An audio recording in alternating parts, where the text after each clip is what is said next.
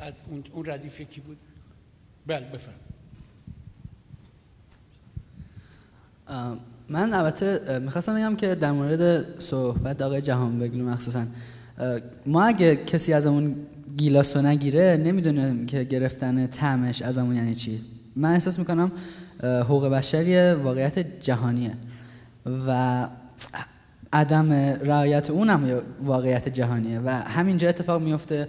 مسئله درباره ستاره ها و دانشگاه گفتن، من بهتون میگم همین تو دانشگاه یورک من میدونم که به راحتی شما اگه پرویی کنین زیاد پروفسورت یاد میمونه و مشکلی باید داشته باشه بعداً اذیتت خواهد کرد. یعنی اینکه واقعیت مسئله که آقای جهانبگلو گفتن به نظرم قدرت و استراگل قدرته و اگرم من یا هر کسی از ما که تو این جمع هستیم جای آقای خامنه‌ای بودیم من مطمئن نیستم که خیلی با رفتمان با اون تفاوت داشت، چون صورت مسئله در تمدنه. یعنی میخوام بیشتر در مورد کتاب فروید Civilization and its Discontents منظورم در اون برای اون کتابشون که در تمدن و این power struggles مشکل ما اینه که وقتی که رسیدیم اون بالا نمیخوایم کسی ما رو بکشه پایین، نمیخوایم و حاضریم که پا بزنیم رو حقوق هر کسی. یعنی مهم نیست که راه ما انسانی باشه غیر انسانی باشه، چون که میخوان قدرت از ما بگیرن ما میخوایم به اون قدرت ازش نگهداری کنیم.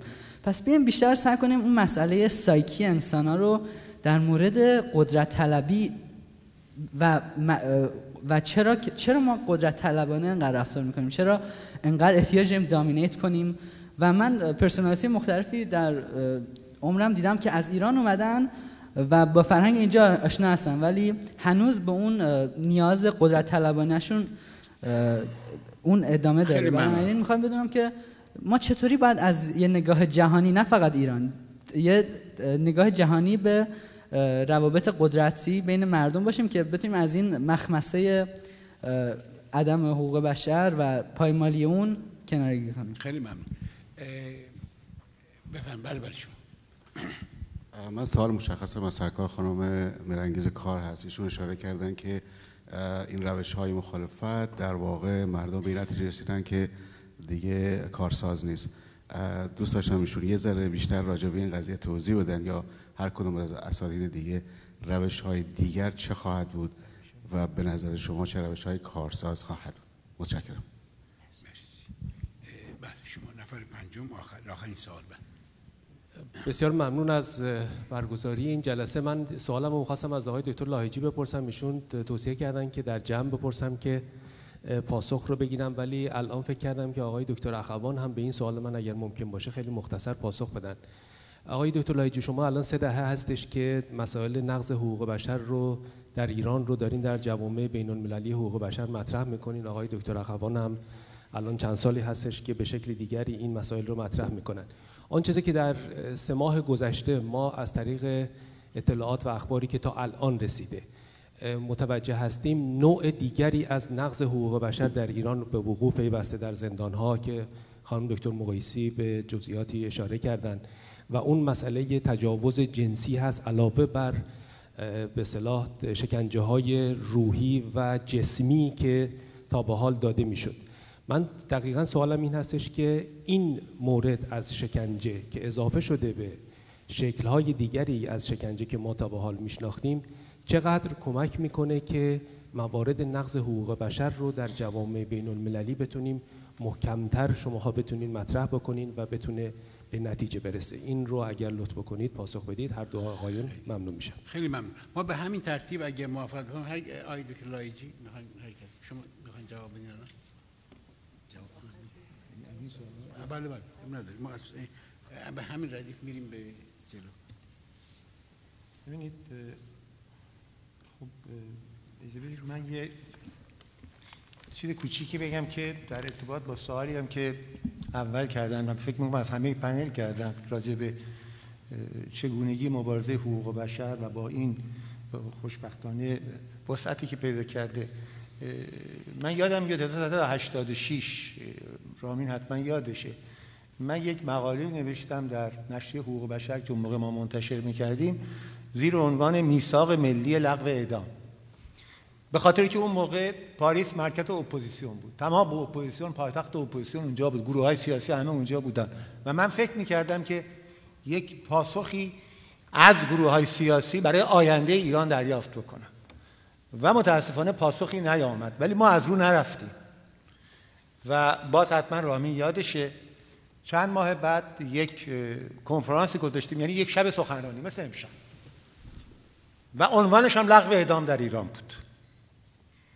و من جلسه حتی سالن فیاپ، باز رامین یادشه، شاید کسای دیگه هم که تو این جمع پاریس رو دیدن یادشونه، جمعیت خیلی زیاد بود و اون شب من آماج شدیدترین حمله ها از کسانی که تو سالن بودن شدیدن، و حتی برای اینکه براهنی هم حالا ذکر خیلی هم از این دوست از دست رفته اون باشه، یکی از اینها که دوست ما بود و نویسنده محقق تفلک و بعدم به سرنوشت بعدی در ایران گرفتار شد، غفار حسینی، با همه رفاقتی که ما با هم داشتیم بلند شد و گفتش که خب گفت من با شما دوستم اینا، ولی گفت شما الان چگونه میایید مسئله لغو اعدام رو مطرح میکنید؟